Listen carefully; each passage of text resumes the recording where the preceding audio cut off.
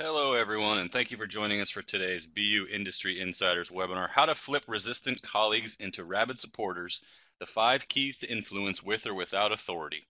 My name is Jeff Murphy, and I'm an Associate Director in the BU Alumni Relations Office, as well as a proud alumnus of the BU Questrom School of Business. Today's webinar is sponsored by Boston University Alumni Relations and is offered to our 321,000 alumni around the globe. Throughout your career, BU is committed to helping you define and achieve your professional goals. We aim to do this by providing alumni with access to a series of valuable online tools and social media communities. It's important that we get your opinion on how we're doing, so we very much look forward to receiving your feedback via a survey that will be emailed to all of you later today. I know we have alumni joining us today from places like Quebec, Rome, Toronto, London, San Francisco, Atlanta, Springfield, Illinois, and as always, dozens of Massachusetts alumni from towns like Somerville, Belmont, Dorchester, Brighton, Watertown, and more. For each and every one of you out there, please know that we really do value your opinion on this and every program that we offer. Before I introduce today's speaker, some brief housekeeping notes. As you know by now, this webinar is being hosted on the Adobe Connect online meeting platform. If you experience any trouble with the audio or visual portions of today's presentation, I'll ask that you please contact Adobe Connect directly. If you want to jot down their phone number, Adobe Connect can be reached at 1-800-422-3623. Today's presentation is being recorded and will soon be made available for on-demand viewing on the Alumni Association website found at www.bu.edu/alumni. Our speaker today is very eager to answer any questions you have, and you're welcome to submit them throughout the presentation using the Q&A chat box you see at the bottom of your screen. We hope to get to as many questions as we can during today's webinar. It's now my pleasure to introduce our speaker for the day. Presenting from New York City is Questrom School of Business alumnus Ephraim Schachter. Ephraim is an award-winning executive coach and consultant to senior executives and executive teams in Fortune 500 companies for close to 2 decades. He helps C-suite clients and their teams deliberately choose behaviors and actions to optimize organizational success. Ephraim's specialties include providing C-suite executives with the space, frameworks, paths, and perspectives to hone strategic thinking, operational effectiveness, executive polish, talent management, inspirational leadership, and change management. Ephraim recently launched CSuite Accelerator, a groundbreaking online approach to helping senior leaders speed their path to the C-suite. And Ephraim, I hope you'll tell us a little bit more about that at the end of the presentation today. I feel very lucky that you agreed to do this presentation for us. I found you after a great post you did on LinkedIn. So thank you so much for being here with us today. I'll go ahead and get your slide deck up and running, and then the floor will be all yours. Okay, thanks, Jeff. Appreciate it. And I'm delighted to be here as well. Questrom grad myself, although it's been a couple of years. Happy to engage with the community this way. And so welcome. Hello, partners. Today we're going to talk about how you can get the people who typically resist and hold up your efforts predisposed to agreeing with you and supporting your recommendations. That's what I mean by flipping resistant colleagues into rabid supporters. And so let's sort of paint a picture here if we can while we get started. You know, here you are walking through your life. You go to work. You're trying to do the right things. You want to achieve your potential. You want to make an impact. You want to garner recognition for the good work that you do. And hey, why not even maybe earn ever-increasing financial rewards while you do it? And so in order to do that, you show up at work and you try to do your best, not just to do the work, but to also move people along with you. And as you guys know, as you get more and more further along with your career and get into more senior roles, the impact you used to make as an individual contributor begins to dissipate relative to the need to manage people, manage managers who manage swaths of people. It really revolves or devolves into a question of influence. How well can I move people to get stuff done? And the people who represent my client base and the people who are in my C-suite Accelerator community, members of what we call EXCO, people that I coach individually one-on-one, it really is about how do I get stuff done through other people? And so influence becomes a key thing. And in these very matrixed organizations that I do a ton of work in, influence becomes even bigger and more important because you have all these matrixed organizations where I may have one solid line, but I also might have one or two dotted lines. And there are a lot of people I need to get on board. If I'm in a function, I need to get people on board. There are a lot of people I need to get on board in order to move my initiatives. It's not just about my good idea. And so if that's an issue for you, I'm glad you're here. So let's sort of paint a picture, right? Here you are walking along trying to do your stuff. He said as he tried to advance the slide. There, you should be seeing a slide that says the problem. You're trying to get your stuff done. You've got some great ideas. You've got some initiatives you want to move. You want to move forward. And lo and behold, the first thing you bump into is you've got colleagues who resist your efforts. It actually feels like they're kind of trying to stick their foot out and trip you.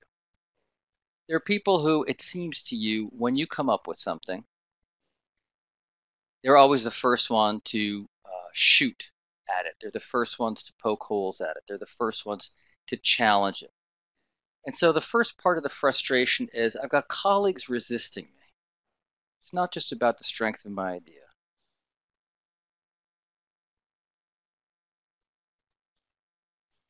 Second issue is, I don't know if it's that I've got colleagues resisting me. Maybe that's part of them. But I sure have a lot of colleagues who are just incompetent. They can't do it. I will tell you, many of my clients that I begin a coaching engagement with, that's the first thing they tell me. Boy, I'm so surrounded by so many incompetents around here.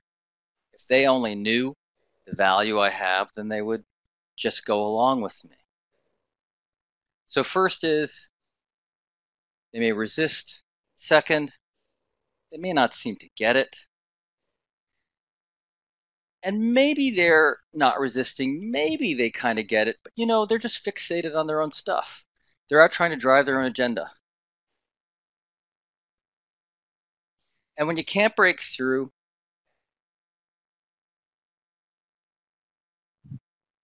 because they're resistant or because they don't get it or because they're driving their own agenda, it can be very frustrating. That can be a hard place to be. And so I'd ask Jeff if you can pop up our first little poll here. When you're not getting through, I'm curious to hear from you guys. When you're not getting through, what's been your biggest concern when you're not getting through? One is, I can't really influence other people if I'm not getting through to them. Another one is I can't build my profile in the organization. I'm never going anywhere here if I don't get a bigger profile. Another one is, I'm a little concerned that, I think I'm in line to keep moving up, but if I'm not getting through to people, if I'm not getting resonance, that might harm or delay my next promotion. Obviously, the last one is all of the above. So what do you guys think? Ephraim, are you able to see those answers as they're coming up? I am. Great. Interesting. We're seeing a lot of all of the aboves. And we're seeing a piece of not being able to influence. Yeah, so that's the struggle, right? I mean, that's the struggle. The struggle is I can't just live in an echo chamber. I can't just live in a metaphoric cube. I've got to get stuff done through other people. And so when I'm not getting through, it can be hugely frustrating because I know I've got so much to offer, but it's not happening here. So if we can just move this, and so our final numbers, I'm guessing everybody can see, we had 59% with all of the above, about 34% with the influence issue, then a little drop on not being able to build the organization. Great, thank you. So this is the part of the infomercial where the voiceover says, "What if I could show you a way where you don't have to be stuck here, where you can fix this?" So we said that was the problem. But when you do this right, there's a promise. When you do this right, rather than having people who are just resisting, rather than your colleagues resisting, your colleagues are receiving. They're receptive to you. And I just want you to think about and imagine the last time you had a receptive colleague, what it was like, how easy that was. You come into their office, you shoot them the email, and when you're trying to move an initiative, when you've got an idea, when you're trying to get through some kind of roadblock, they're receptive. They're waiting to hear what you have to say. Second, rather than them seeming incompetent or they're not getting it, what we feel instead is that they grasp the value. They get it. They grasp the value of my ideas. They grasp my value. When you do it right, they grasp your value. They're interested in hearing. They're interested in learning from you. And finally, rather than they're driving their own agenda, they get on board a shared agenda. They recognize that working with you is going to help them accomplish their goals. And when they do all those things, the net is that they support you. You don't have a resistant colleague, you've got a rabid supporter. And I'm going to suggest very strongly that the longer you work with people and they have that track record of working with you, when you're able to accomplish this, the support increases and increases to where it does feel like rabid support. They can't wait to work with you. I had a CFO I worked with recently. She came into an organization I've been working with for 10 or 12 years with different management teams there. And she came in really pushing people around. She had a clear agenda, she thought. She bossed people around, and I was brought in to coach her when she'd only been in the organization about 4 months. And she was really in jeopardy. In fact, the reason that they had even given her the gig was to increase the number of candidates for the horse race to succeed the CEO they knew was going to be retiring in 2.5 years. And she was about to derail pretty quickly. And we worked through this set of behaviors I'm going to walk you through right now. And I'm happy to say she mastered them, she applied herself, and she is in the running now. We'll see what happens. I think an announcement's going to happen in January. We'll see. So, all right. So, I'm going to take us into the substance of the program now. Still getting used to these adjusters, adjusting the slides. Ooh, and I just want to say this, if you're on right now, hang on with us, hang on. There's going to be some good stuff at the end I'm going to share with you.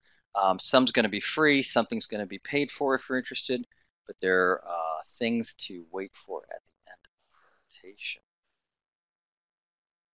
So we're going to go over 5 key behaviors, the 5 key behaviors that are going to take you from resistant colleagues to rabid supporters. And I'm going to just give you a spoiler alert up front. It's about trust. The reason most people are getting in the way is because there's a trust issue. Now, that trust issue may be well-founded. It may not be. We don't know. But it's about trust. And if you don't have that trust, you're not going to get anywhere. And you're going to get that trust if you follow these behaviors. And so what I'm going to say first is the behaviors are anchored in a set of values. You know, some people come to me and they say, you know, is the stuff that you're going to be talking about kind of manipulative? I remember in the 80s, there was, I'm forgetting the guy's name, but he used to release these books on like 21 expert closing techniques for your next sale. And I remember I would bristle when I saw something like that because I thought, a closing technique suggests to me that you might just be trying to pressure someone into doing something that's not good for them. You might just be acting in your own self-interest. You might just be manipulating. And I'm just going to say very clearly, nothing we're going to talk about is about manipulation. It's about values, it's about high integrity, and it's about approaching this from a place of authenticity. And if anyone ever tells you in any professional development capacity that the path to achieving more is by not being authentic or by not serving some core values that you think are of high integrity, reject that advice. Reject that advice. And so the values we're going to talk about today and we're going to anchor our work in are the following: openness, curiosity, creativity, candor. I don't know if you're taking notes, but you're going to have more of an opportunity in a half a second to see them. But openness, curiosity, creativity, and candor. So I'm going to walk you through our framework that is going to be basically our home base. It's going to explain the entirety of what we covered today on one slide. There's a lot of information there, so I'm going to just ask you to try to track with me, okay? We don't have the capacity for a build on these slides, so just stay with me. Okay. We call this the support maximizer, and this is our framework for how we flip resistant colleagues into Rabid supporters. And so I mentioned we had a series of values we're going to try to serve: openness, curiosity, creativity, and candor. And so the items we have flanking the center of this downward triangle, the items in red and the items in green, are there as what you are giving your colleague. What you are giving your colleague. And so I'm going to start at the top with openness. Openness is about, obviously, being open, being receptive to what your colleague has to say. If we don't offer our colleague openness, what we give them is darkness. We don't give them the ability to see what they can accomplish. Next is curiosity. Curiosity is really caring about what the other person is trying to accomplish themselves. And when we don't give them curiosity, we give them what? We give them indifference. I had the good fortune, I was telling Jeff, I had the good fortune when I was back at BU to study with the Nobel Prize winner, Professor Elie Wiesel, who recently passed away. And Professor Wiesel used to say, the opposite of love is not hate. Love and hate are both passions. The opposite of love is indifference. And I'd offer that to you guys as well, just to think about that. When we offer someone our curiosity, or we deny someone our curiosity, we're giving them our indifference. That's really something we'd want to avoid for a bunch of reasons. Next is being creative together. Helping to be creative with your colleague. When you're not, you're giving them limits. Limits on what they can accomplish, limits on what they can imagine, limits on what can be done. And finally, candor, just saying it like it is. When you don't share that with your colleague, what you give them is ambiguity. And when you give your colleague darkness, indifference, limits, and ambiguity, you're not helping them. Yes, it's bad business. It's also bad karma. It's also probably not consistent with who you are.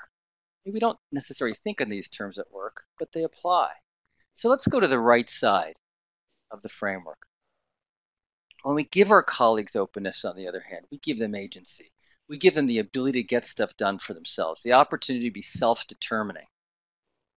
And the way we're going to do it, that KB stands for key behavior. Key behavior number one, the way we're going to do it is going to be, we're going to be transparent. And in a moment, we're going to start off on that section. Next, in order to be, when we give them curiosity, we give them significance. We make them important. We help show them that we believe and know that they matter. And when we do that, the key behavior we do to do that is we show interest. We're interested. So key behavior number two is be interested. Next, when we offer our creativity to think through things, to get on the same page, to jointly problem solve, what we give our colleague is possibilities. The possibilities of getting things done that they want, things done that they've imagined, things done, getting things done they haven't even had the opportunity to imagine yet. We take that as our charge. And finally, when we're straightforward, when we offer candor, we give them clarity. And we're going to do that by being plain spoken. So by being transparent, being interested, being win-win, and being plain spoken, we offer all of this to our clients. Our colleagues, might be our clients too. Wait, Ephraim, I thought you said, notice my speaking of myself in the third person. Wait, Ephraim, I thought you said that this was about how I flip resistant colleagues into Rabid supporters. Yeah, so what you may have noticed, folks, it's about them. It's not about us. Because if we can help them the right way, we can always move our agenda. We can always move our agenda. So I'm curious for you guys. We're going to put up poll number 2. And I'm going to want to know, Jeff, if you can get that centered. There it is. I just offered you a set of key values and key behaviors. And I'm curious which one resonates the most with you guys. First one was openness, to be transparent. Second was curiosity, be interested. Third, creativity, so that you could be win-win. And fourth, candor. I know the truth is you probably have a hard time selecting because they all seem to have value, but I'm curious if any of them are the winners in terms of which resonates the most with you right now. Keeping the poll open. So far, openness is clearly winning our little horse race. I feel like I'm at the fair, and there's at the carnival, and there's those kiosks you go, those booths where you have like a water gun and you're trying to shoot it, and there's a horse race, and if you aim correctly, you're able to win the big stuffed animal that's been stitched together probably by slave labor and will fall apart as soon as you put it in your car. That's the way the race looks. Okay, let's see. Okay, I think a lot of you have weighed in, and so large amounts for openness, being transparent. I'm going to be curious over the course of this, if you can submit this in your questions to Jeff too. I'd be curious to hear the reason it resonates for you, So is it because you have found that when you've been open, you have enjoyed your experience more of work? Is it that you found that you struggle to get your colleagues to be open? I would be interested in why that one seemed to be so strong with respect to how you guys hold it. Very interesting to note. All right, folks. So let's get into it. All right. So I promised you we would look at openness first, and that would take us to key behavior number 1, to be transparent. And by being transparent, what I mean is showing them yours, right? Opening the kimono. Being forthright about, here's what I'm thinking. Here's why I'm thinking it. And so I want you to consider the following. If you guys have ever done any mediation training, you may have heard the following parable. You may have heard a couple of other capacities too, but I'll run it by you again, and I'm curious as to your reactions. There's the old tale of the children on Mother's Day, and the father, it's 6:30 in the morning, he awakens upstairs with a lot of noise, runs downstairs because he wants to let his wife finally sleep in for once in her life.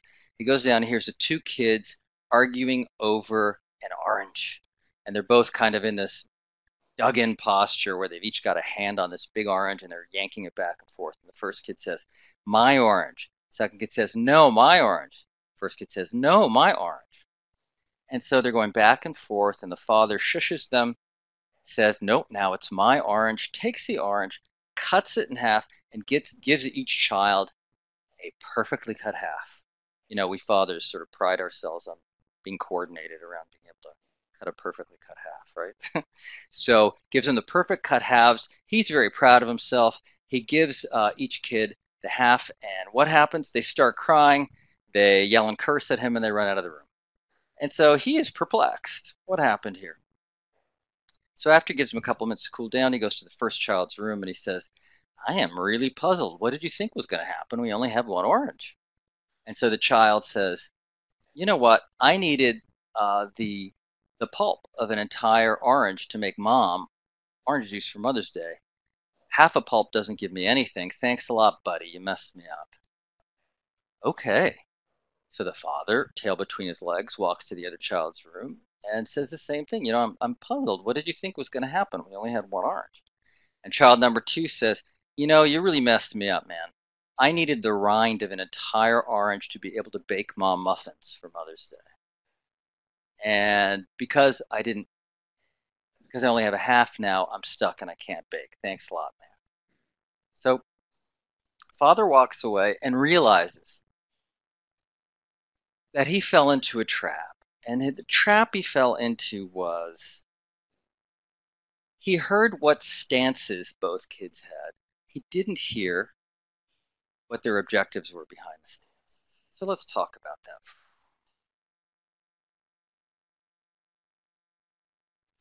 First, a stance is your position, your conclusion.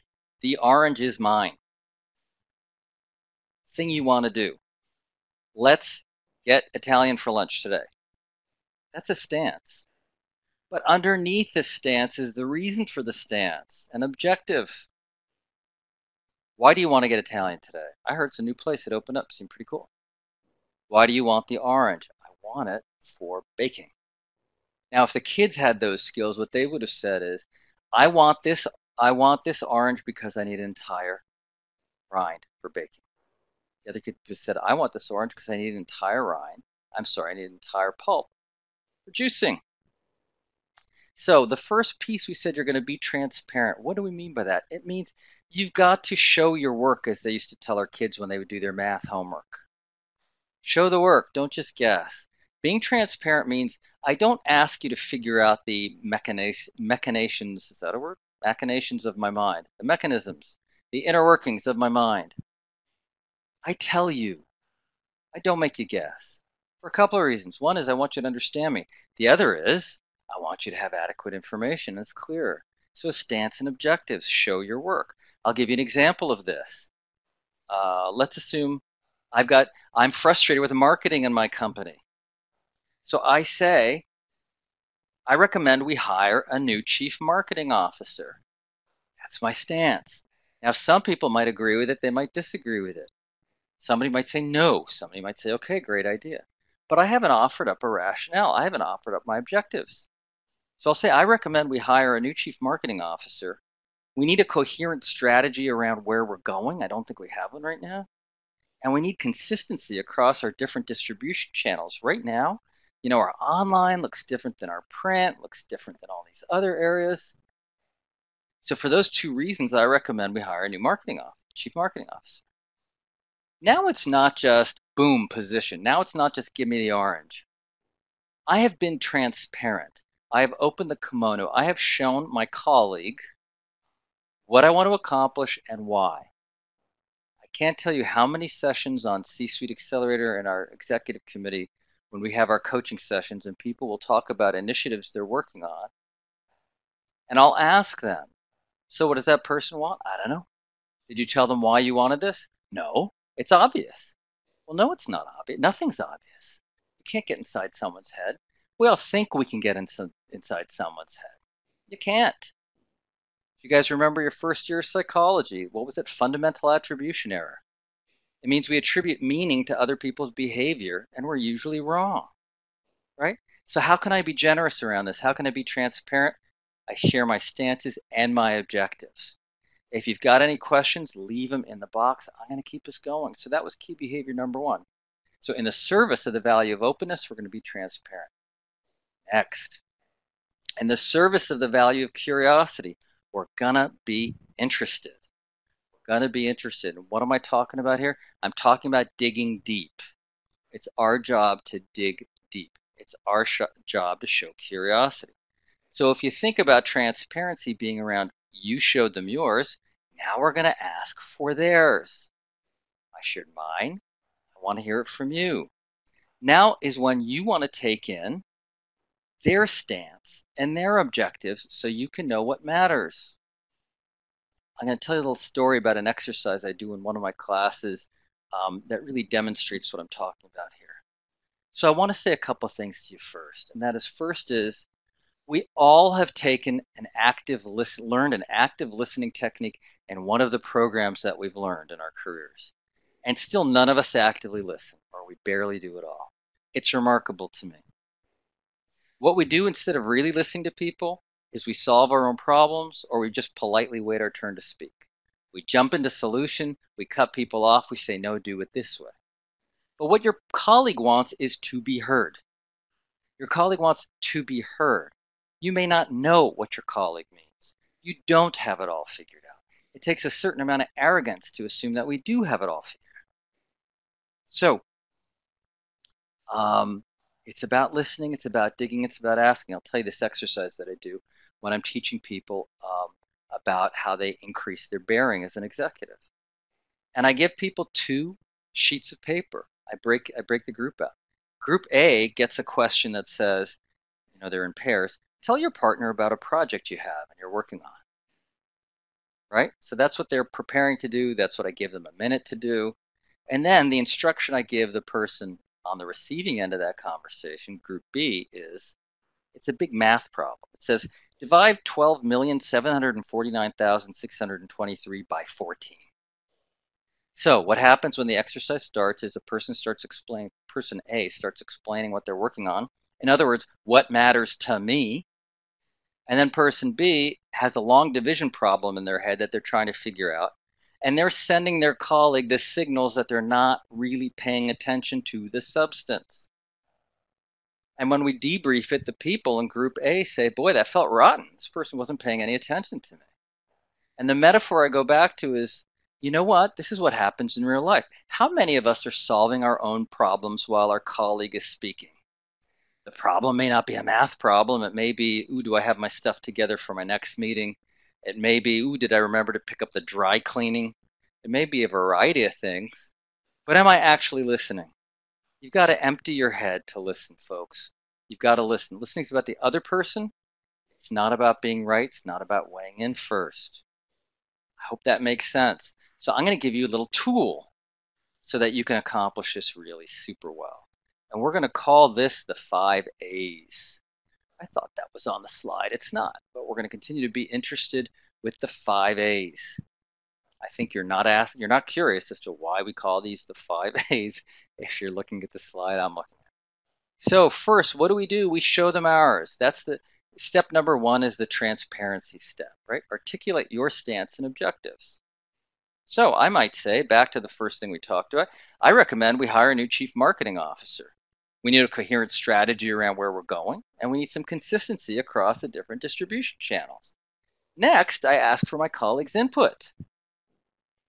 How about you? What do you think? Next, I have to actively listen. It's not about my pounding in my point. It's about my gathering. Listening is a gathering activity. It is not an evaluating activity. That's problem solving. Listening is gathering. So I'm going to actively listen. Then I'm going to affirm them. I'm going to say, well, that's great. Let's talk about it. Or I see you feel strongly about that. Let's talk about it. Now, if they've only given me their stance but not their objectives, I might ask for their objectives here. Right? So let's see what this might look like, this conversation. I say, I recommend we hire a new chief marketing officer. We need a coherent strategy around where we're going, and we need some consistency across distribution channels. My colleague says, nope, we can't hire a new chief marketing officer. First, well, let's assume they don't share their stance, right? I say, okay, I see you feel strongly about that. That's great. Then I ask the question, so tell me why. What's your thinking behind that, right? I'm asking for their objectives. And my colleague says, well, it's probably about $250,000 we don't have in the budget. And our marketing is decentralized to the business units. It's going to really annoy the marketing people within all those business units because they're going to feel like we're usurping them if we centralize that with a CMO. So now we've taken the conversation. The conversation's no longer, I want the orange, versus I want the orange. The conversation now is not, I want a CMO, I don't want a CMO. It's about objectives. And I have internalized my colleagues' objectives. So if I just pound them over the head with mine over and over again, am I helping them make a decision that they're going to buy into? Am I helping them feel less resistant? Who's the incompetent now? Is it them or is it me? And who looks like they're driving their own agenda? Them or me, right? This is my opportunity. This is my opportunity to really hear them. And that's why we're going to be interested. We're going to show our curiosity. We're going to be interested. And that leads us into key behavior number 3. We said that we're going to have the value of creativity that we're going to serve by being win-win. And so I want you to think of being win-win as your opportunity for a transformation. And the transformation is from an opponent of the person that you're trying to influence to a joint problem solver. Imagine that you're two people on the same side of the table trying to figure something out instead of two people at loggerheads. And so you're going to really need to understand their objectives and their aspirations. To do this, you're going to have to help them win too. You know, there's some quotes, don't completely apply here, but I like them anyway. There's one attributed to Sun Tzu. where he said in The Art of War, build your opponent a golden bridge to retreat across. Right? The idea was it's not about winning. It's about creating a win-win. Sadaharu Oh, who was a very famous home run hitter in Japan, I guess in the 70s, big career. He was asked about his secret, and he said something that I'm paraphrasing now, but he said something to the effect of, I see the pitcher as my partner. It's our force together that produces the outcome I'm looking for, right? It's a partnership. Interesting. I'm going to tell you a little story about a client of mine, Jack, not his real name. He was a COO of a global media company. He was a COO of the EMEA division, right? Europe, Middle East, Africa. And his boss's boss, the COO of the entire enterprise, very big company, global company, really wanted to groom Jack to eventually succeed him in, say, 7 or 8 years when he retired. It was going to require a promotion first to the London office. That's kind of where you went. That's when you were on deck. You went to the London office. And so his boss's boss, the enterprise COO, goes to the CEO of the enterprise, who's a tough guy by any rights. He's someone that you probably all would know by name if I'd share it. And CEO says, we can't put this guy in succession line for you. He is a thug. Whoa, Jack's a thug. You know, the reputation that Jack had was he got a lot of stuff done, but he left a lot of bodies strewn in his path, and he didn't do it collaboratively. He had a lot of colleagues who didn't want to work with him. So we got to coaching Jack, and Jack learned our steps. So the first one, you recall, being transparent. He became transparent. You remember he had to be interested also. And the third piece here, he had to learn to be win-win. And the format we followed for Jack to learn to be win-win was the following tool that I want you guys to learn because it works. And we're going to call this LPCA. LPCA, why? Because it's an acronym. I used to practice law, and I'm telling you, if it wasn't for mnemonic devices, I wouldn't have survived. No way, no how. I think bio students do the same. Right? So our stages. The first thing you need to do once you've been curious, right? You've heard of the object. You've listed your objectives to your client.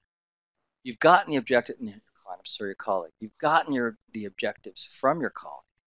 You're going to list them all out. You're going to get them all out on a page.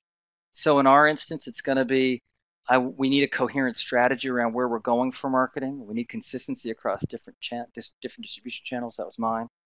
My colleagues was we can't afford 250K, and it's going to annoy people if we try to centralize what is decentralized, right? So we get all those on the table. We list our objectives. Next, we propose maximizing solutions. What do I mean by a maximizing solution? We try to meet every objective. Remember I said win-win? What if we could satisfy every objective? Wouldn't that be the same as one child getting the entire rind, one child getting the entire pulp? Be 100%, 100%. It's a 200% solution. We're not necessarily going to be able to do that, but wouldn't an 80-80 be better than a compromise down the middle? So we're going to try to maximize solutions. So we're going to be thinking about how do we accomplish all those things. And we are going to talk together and figure something out. So let's assume after a bit of back and forth, we decide, I know what we'll do in this instance. We're going to bring all the marketing people in a task force where we articulate a company-wide marketing strategy and vision. So that satisfied the need for a vision, satisfies the need to get people to not feel like they've been marginalized. Next, we're going to hire a contractor to work across the businesses to keep the efforts consistent. We'll hire that contractor part-time, a consultant. That'll keep the numbers down. So wait, what just happened? We may have just satisfied the different objectives because we talked about it. I got what I needed. They got what they needed. So now we commit to next steps. Let's talk about what we're doing next. And then finally, you affirm your colleague. You want to tell your colleague what a pleasure it is to work with them. What a pleasure it is to be productive. Because you're going to come back to this client, to this colleague. You are not selling your used car. These are people you're working with over and over again in your organization. These win-wins are key. All right. right, so that's being win-win. I'm going to keep us going. Let's power through this. Next, I'm going to say, we said there's the value of candor, and we are going to be plain spoken to live that. And by being plain spoken, I mean literally using the simplest, most straightforward terms when you're talking with people. So one of the things I'm going to tell you that I've discovered through many interactions with different people I've coached, and by teaching executive bearing classes across organizations and also within CSuite Accelerator, is when people name someone with an elevated executive bearing, they typically name the same things. They say the person's got open body language, like straight, open, square shoulders. They make great eye contact. They speak a little loudly, not too loudly, but really loudly. I'm sorry, a little loudly and really clearly. And then they say this: these people speak plainly.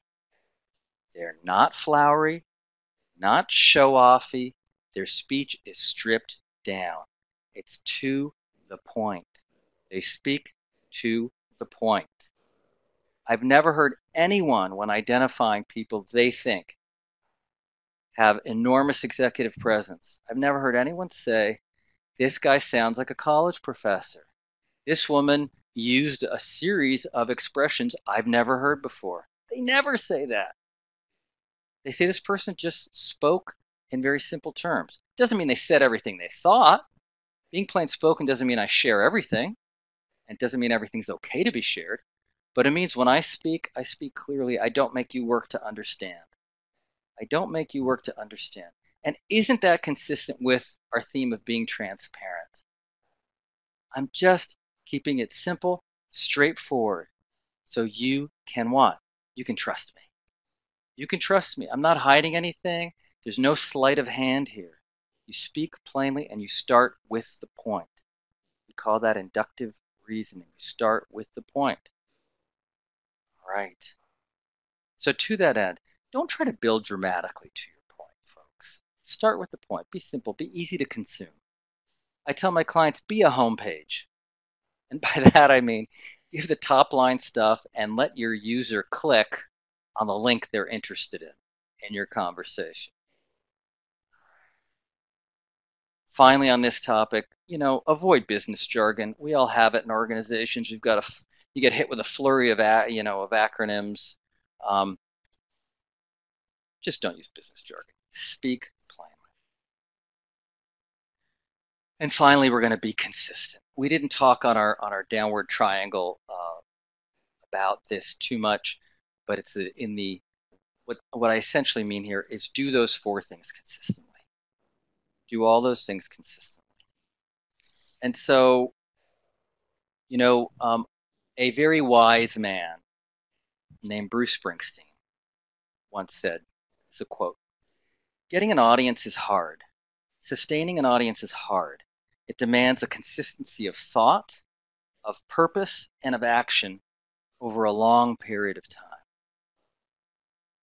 I'm just gonna repeat that. Getting an audience is hard. Sustaining an audience is hard. It demands a consistency of thought, of purpose, and of action over a long period of time. Recognize, folks, that consistency isn't you do something twice. It means this is the way you act. It means this is who you are. It means this is what your brand is. This is how you're known. This person consistently supports these values in the way she behaves, right? Consistency of thought, purpose, action. Man, I love that. Thought, purpose, and action. Consistently around these behaviors, and you can then move people. Remember also, you may be in a hole. Sometimes, and here's what I mean by that. Sometimes I start to coach a client when that client is already considered to not behave well. Maybe they're not seen as someone who tries to influence in this values-based way. Maybe they're seen as someone who tries to either use a hammer or to be too passive-aggressive, right? What if it's you, right? It reminds me of a joke. There's a joke. There's a movie I saw, actually when I was at BU. It was called My Favorite Year. Don't know if you guys remember it. Peter O'Toole, Mark Len Baker. Very funny if you can see it. So character, the Mark Lynn-Baker character, is trying to, he's a comedy writer, trying to explain to his not particularly funny girlfriend how to tell a joke. And he tries to teach her the following joke. Unsuccessfully, by the way, but I just want you to hear the joke. Man walks into a psychiatrist's office with a frog on his head. The doctor asks, "May I help you?" And the frog replies, "Yes, get this idiot off my behind." Now, the language in the film is a bit more coarse than that, but you get what I'm saying. It's worth noting that right now some other people might see you as the problem. They might see you as the person they don't trust. You want to consistently reframe. You want to consistently engage in these behaviors. So let me give you a quick review as we bring this puppy in for a landing. Okay, we said at the start of our work, what we're going to do is we're going to serve our values of openness, curiosity, creativity, and candor. And the way that we're going to do them is through a series of behaviors. We're going to be transparent. We're going to be interested. We're going to be win-win, and we're going to be plain spoken. And finally, we're going to be consistent. We're going to do these consistently. And when we do this, we will give our colleagues agency. We will give them their significance. We'll open up possibilities and deal with them with clarity. And when we do, we can flip our resistant colleagues into rabid supporters. So, Jeff, if you can just put a poll up, our third poll real quick. All right, this one's more open-ended. Curious to what you think. What are you going to do today to implement something you learned here? I'm hoping that maybe one or two of the items that we covered in particular felt like this is actionable right now. What are you going to do? What do you think you might do? And right after that, I'm going to show you some of the goodies that I have and the freebies real briefly before we go into Q&A. Try to show a colleague that I'm curious about their area. Excellent. Excellent. Actively listen. Be win-win. Excellent. Geez, you don't know how powerful this stuff is. Even one at a time. Affirm my colleagues more clearly. Be consistent. Remove distractions so that I can listen. Be win-win. Be consistent. Practice speaking plainly. Excellent. Be more interested in what they're interested in. Nice. Try to get less frustrated with a colleague perceived as incompetent. Oh man, now that's one of those serenity now. If you remember Seinfeld, serenity now. Yep. Getting less frustrated. Try to show a colleague that I'm curious about their area. Awesome. I'm going into a high-stakes meeting and I'll practice listening for my colleagues' objectives. Nice. And if they don't share them, by the way, ask. Be interested. I need to listen better. Good. Be consistent. Excellent. Give more information when I speak to people so they know my intentions. Awesome. They won't have to read your mind. They'll know what you want. Affirm colleagues' ideas. Yes. Nice. Actively listen. Good. Understand the other person's objective, like the orange example. Great. Update my presentation notes to be more plain spoken. Excellent. Clear and simple. I like it. Okay, where is it? Be interested and be plain spoken. Be more engaged in the interaction rather than focus on my desired outcome. Nice. Nice. There's a zen to that, isn't there? Reinforce that we can be win-win. Nice. Excellent. Thank you for all of those excellent examples. I mean, it's totally gratifying to hear you share those.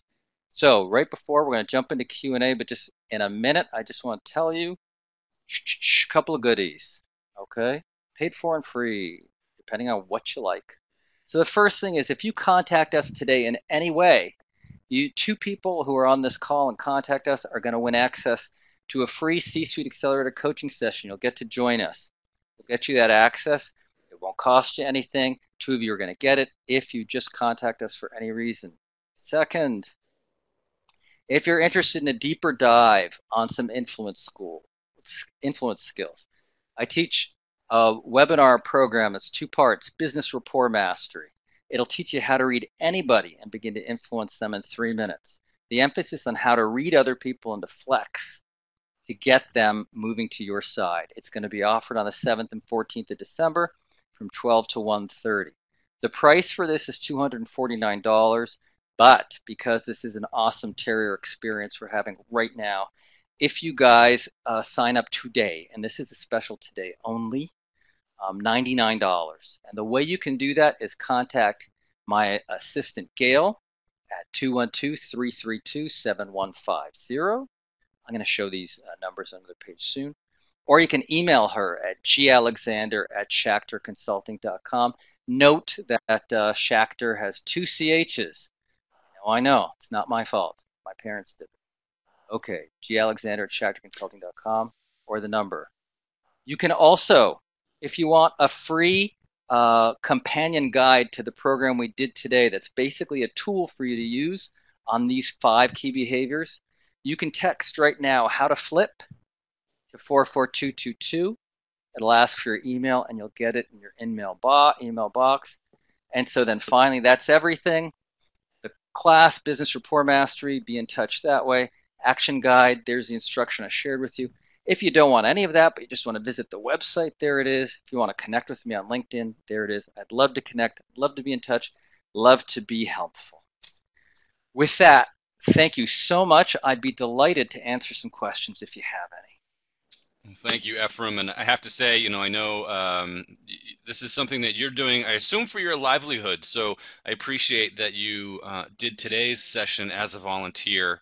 And you also had shared with me some of the online sessions that you share with some of your paid clients. And I found it to be really well done. And I still have my notes from watching the video that you shared with me. So definitely encourage all of our folks today to check those out.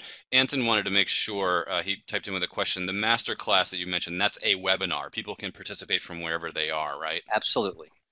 It's a webinar delivered in 2 sessions. And if you can make one, but you can't make the other, we're going to make replays available to you.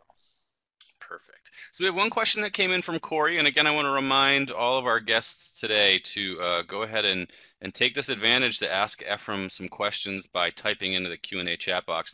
Corey's question, and I'm paraphrasing here, was basically, so for all of the key behaviors that you outlined, when you're dealing with any given individual at work, how do you know sort of which one to focus on first? With all 5 of those key behaviors, maybe tough to focus on each one simultaneously. So any tips on how to sort of, I guess, diagnose any given situation and where to start?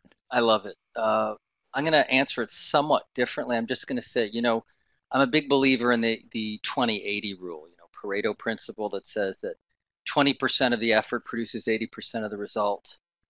And in this instance, I'd say it's about listening.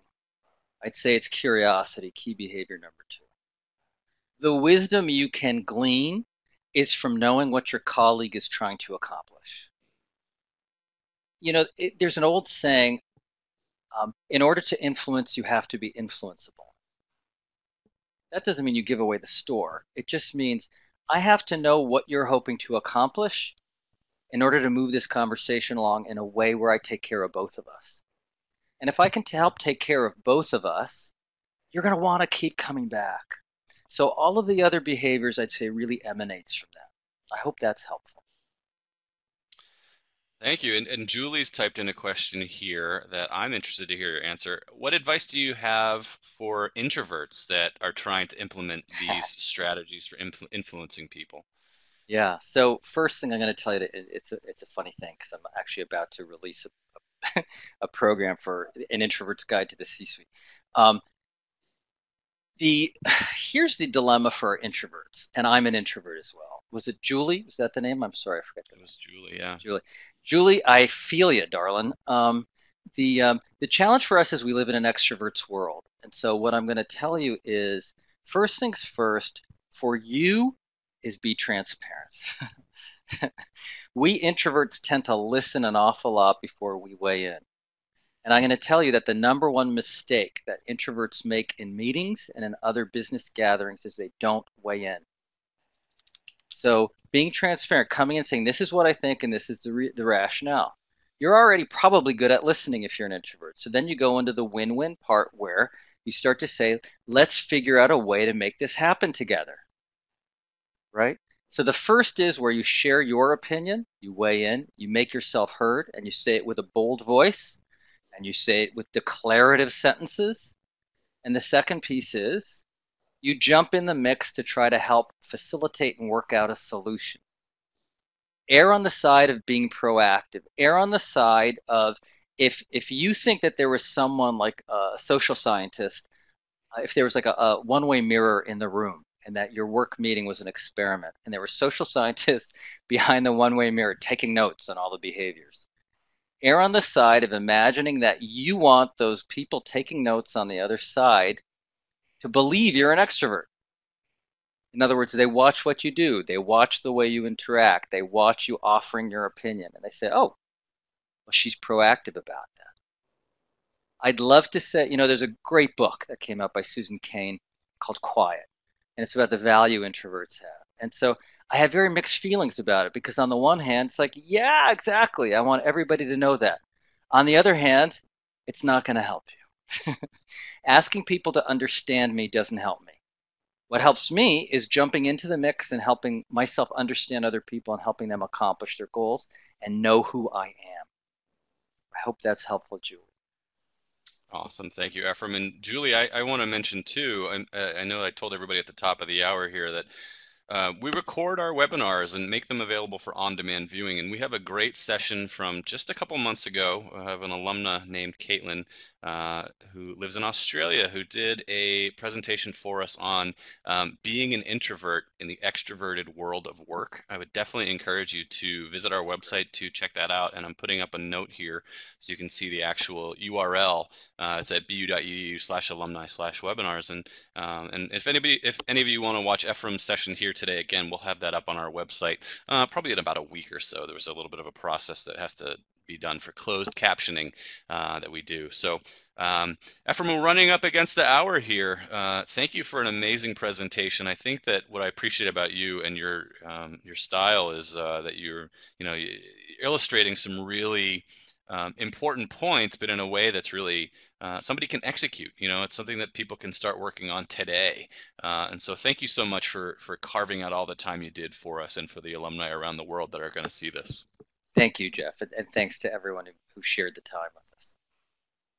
I also want to thank all of our guests for participating today. I especially want to thank our donors. We wouldn't be able to do this kind of work without your support of the university. We have an incredible lineup of webinars coming up in the next few months, and our next session would be particularly interesting to anyone who's, like me, maybe frustrated with the state of the healthcare industry in the United States. On December 1st, we have a Questrom alumnus named Dr. Dan Newman, whose session is going to be called Healthcare IT Interoperability. IT is easy, sharing is hard, and it's going to be about just the sort of business of healthcare, the way that all of these great technologies are available for tracking patient data and health outcomes, but the fact that different organizations and different systems don't speak to each other. So I definitely encourage you to check that out. You can view the schedule of all of our upcoming webinars on our website now at bu.edu/alumni. And as always, if you or any BU alumni would be interested in presenting a professional development webinar like this, I ask you please contact me at the Alumni Relations Office or by email at jtmurphy@bu.edu. Thank you again, Ephraim. Thank you everyone for your time. Have a great day or a great evening wherever you might be.